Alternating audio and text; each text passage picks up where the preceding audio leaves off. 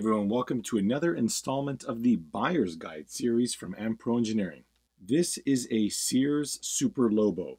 However, it is better known as the Nikko Bison F10. The Nikko Bison was sold through many retailers as many things. In this case here, it was sold as Sears with a unique body color scheme and decals as a Sears product. Sears had quite a number of vehicles called the Lobo.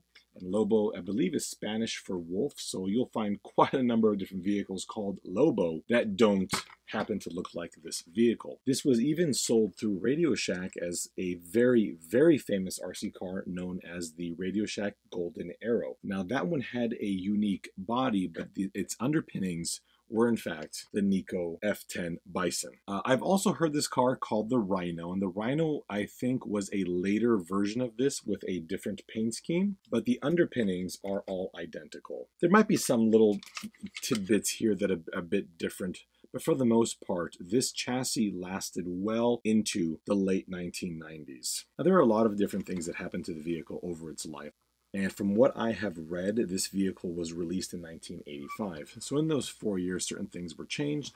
This is the later model front bumper. The earlier ones were quite tubular. And this one here, it's missing a big chunk here from the front. The thing with this car here is it was not inexpensive. If you wanted inexpensive, you would have bought its little brother, the Turbo Panther. And you can see that these two vehicles are more than slightly related. There are, the entire design of the body and this body here are practically identical. Where you are seeing some differences is that the cage in the front is in fact separate. And I'll take the body off later, but on this vehicle here, this cage area and this body are all molded together, and in this vehicle they are not. But this was the $60 price point vehicle that a lot of kids in the 1980s got. This vehicle here was priced almost as much as a Tamiya Hornet or even Frog with a bundled radio control and charger. Now you might think, well, who would buy this over a Hornet or a Frog? And allow me to give you my assumption why people chose this over one of those vehicles. Now comparing the Nikko Bison and the Tamiya Hornet, you can see that they're basically the same size. They're both 1/10 scale vehicles. What is interesting to note is that the rear wheel hub on this car is identical to the Tamiya. And arguably, the wheels and tires on the Nikko may actually be better than the Tamiya ones. So perhaps on the right surface, these tires may have actually provided some better traction than the Tamiya Hornet. But that isn't why someone would have chosen the Nikko over the Tamiya. The real reason why I feel that this one stood out a little more than some of the Tamiyas was because of this. Right in there, that is a mechanical speed control. And to those of you too young to know what these are, count your blessings. I need to do a video on what a mechanical speed control is because I know people watching this are going to be like, well, what is that? Why do you not like them? I will cover that very soon, I do promise. But this vehicle here does not have a mechanical speed control. It has an electronic one. Well, it really doesn't. It has actually an analog board where the receiver and the speed control are clumped together to give you proportional throttle response versus the mechanical speed control, which simply wasn't. On the Tamiyas, you had 3 forward speeds, whereas on this one here, you had a much more linear throttle curve. Also, it's not like this was a poorly made car and this one wasn't. Both vehicles were made by manufacturers who made incredibly high quality plastic models. So the plastics on the Nikkos is second to none. It's really, really good. In fact, in most cases, I would say it's at Tamiya quality, which I think is quite a compliment to Nikko. There's also something else that would set this apart. Now I can't show you on my Hornet because this car's got the double wishbone front suspension, but I can show you on the Grasshopper. Whereas the Grasshopper suspension under load, you get this beautiful negative camber gain, whereas on the Nikko, you do not. So you press the suspension down on the Nikko and the tires stay perfectly vertical.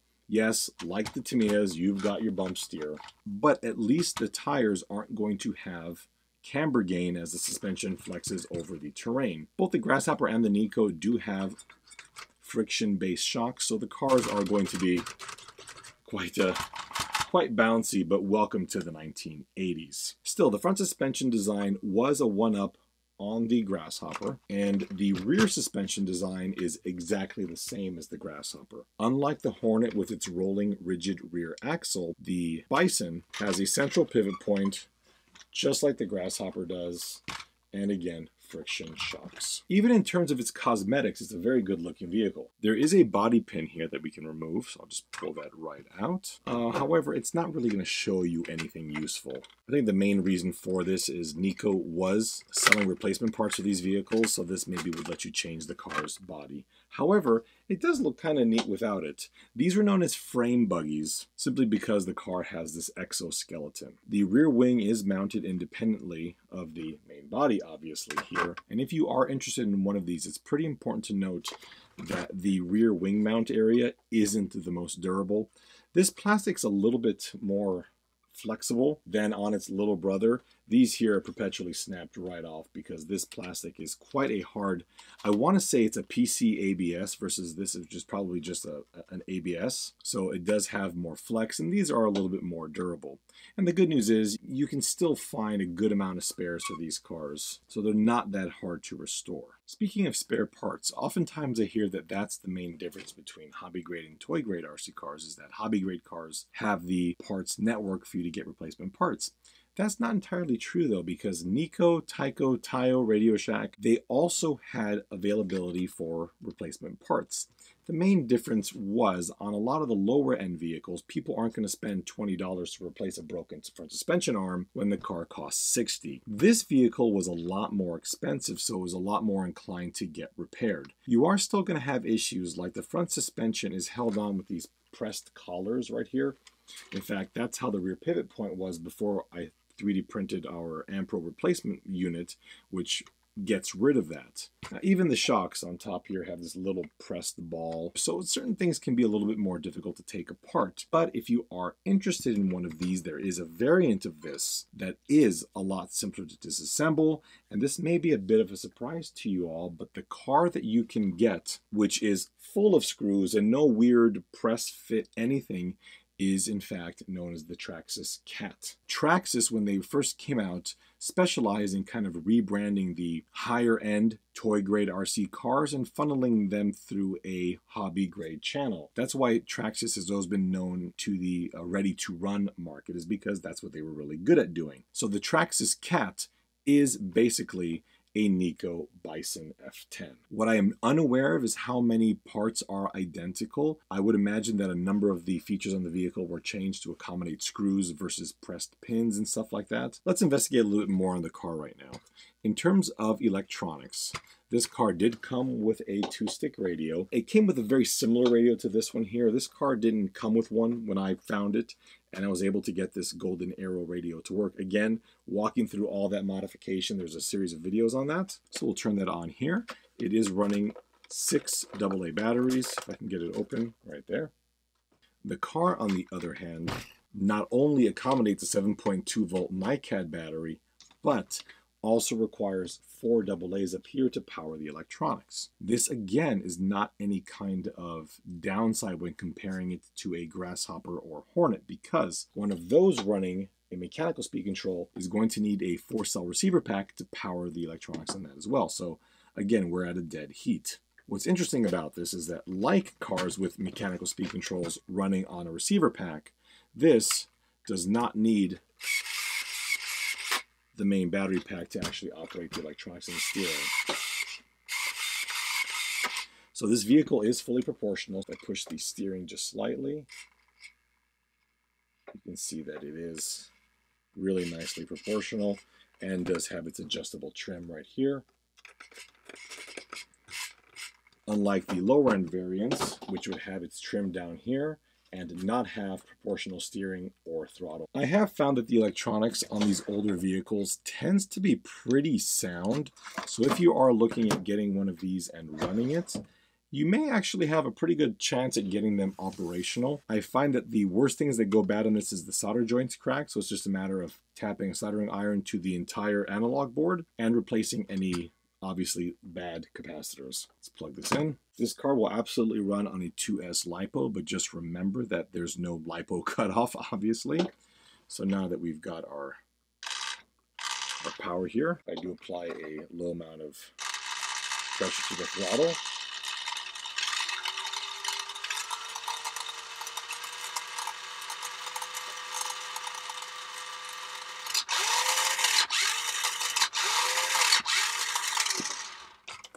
Okay, so we have a fully proportional throttle in this little guy as well. The motor is a 540 motor, and if anybody is thinking about replacing it with something a little bit hotter, please note that on the Nikko, Radio Shack, and in this case here, Sears variants, the motor is held in place with this cap at the rear.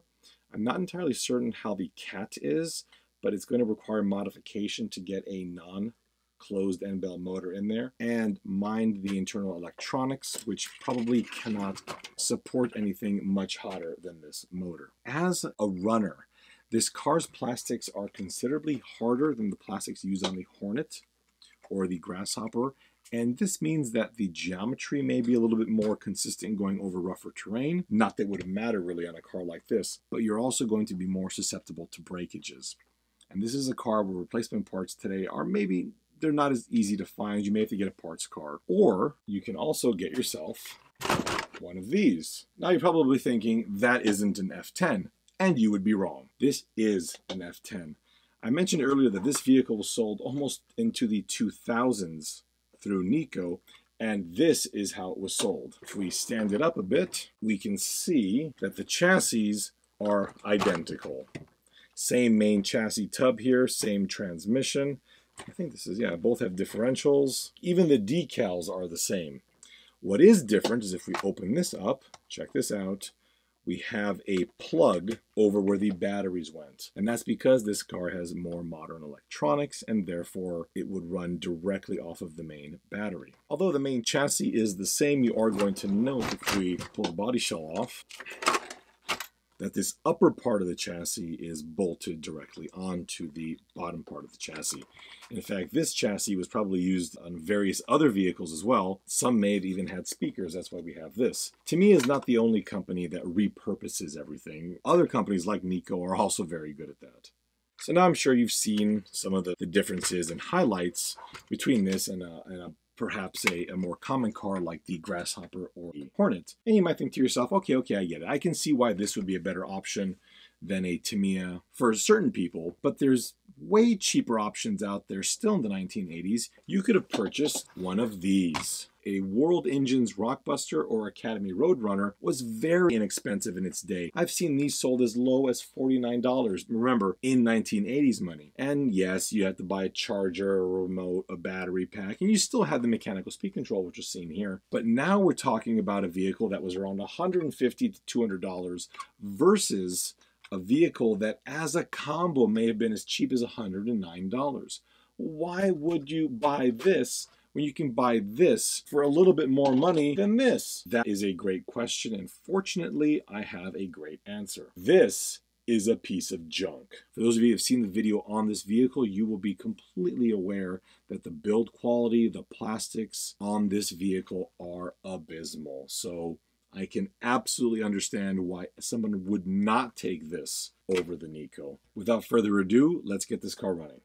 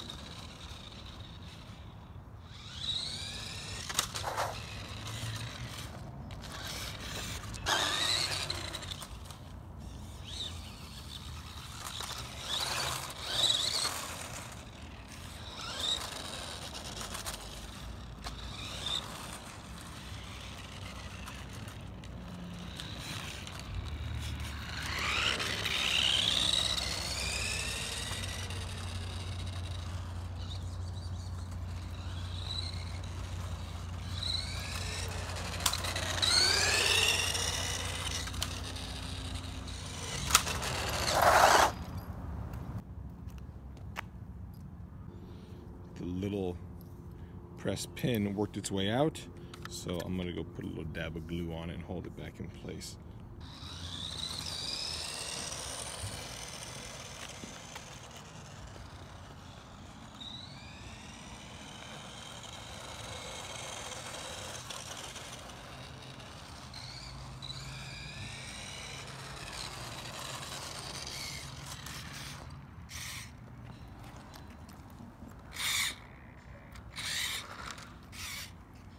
Mm-hmm.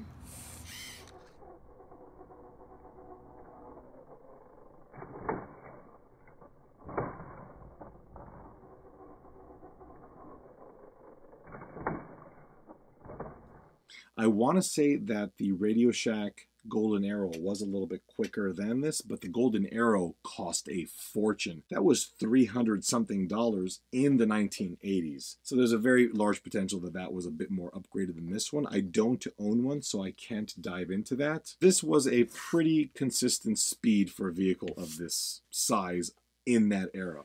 And remember, at the time, we only had 1200 milliamp batteries. Heck, I had 1000 milliamp 6-cell stick pack, kind of same shape as this. I mean, even this LiPo is 1500. So the question really is, do you want this car? For the collector, that's a tough one. The only reason why a collector would want this vehicle is perhaps because they had one. I never had one as a child, so I really don't feel much of a connection to this vehicle. However, I had one of these, well, this one, as a child. And because of this, because of my affinity for Nikkos and Taikos and Taio cars, that was what drew me to the F10. The issue with the F10 is that there are so many variations of this. If you are a obsessive collector, then you're going to want to get the F10, you're going to want to get the Rhino. There's variations on the original version of this. There's, of course, the Lobo version. You've got the Sears version. You've got the Radio Shack version. So I feel that you might want to really think things out before you end up spending way too much money. As a collector, for the most part, it's a cool piece of RC history. And light cars, you know, with the solid axle like the Grasshopper and the Hornet, or again, you have a soft spot for it, then yes, it's a good car to get. However, as someone that wants to run this car, absolutely not.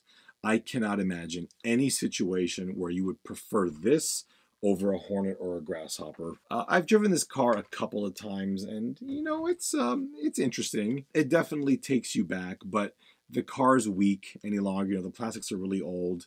You saw that the rear shock came off in the video, and that was just because this little pin here backed itself out. Nothing broke. Today, in 2019, when I'm making this video, it's not a particularly enjoyable car for anybody, unless for your 6th birthday or for your 8th birthday or 10th birthday, this was your birthday present. If that's the case, by all means, don't listen to me, go buy it. The runners are pretty inexpensive. The high-end ones are still not too bad. I mean, they're going to be $300 or $400, but a mint one of these here is going to cost you $700 or $800. So these still haven't really found their calling yet. The radios are a little bit small as well. You know, it's definitely designed for smaller hands. In the event that you do want to run one of these, find yourself a broken one, or at least one with the electronics that are fried, and swap out the electronic for something a little bit more modern. This video went a little bit long, so I'm sorry I've been talking the whole time. I do hope you enjoyed this. We've got a few more videos coming up very soon, so thank you all so much for watching, and we'll see you next time.